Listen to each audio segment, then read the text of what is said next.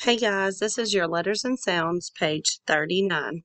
All right, so remember we've been talking about the letter G that says g, g, g for the goat to drink all of the water. They got out of the pasture and they came back in and they were so thirsty and they said g, g.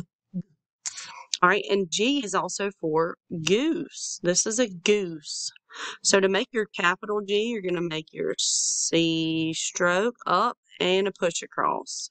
For your lowercase, you're going to make a ball, go up with and swing down with a monkey tail.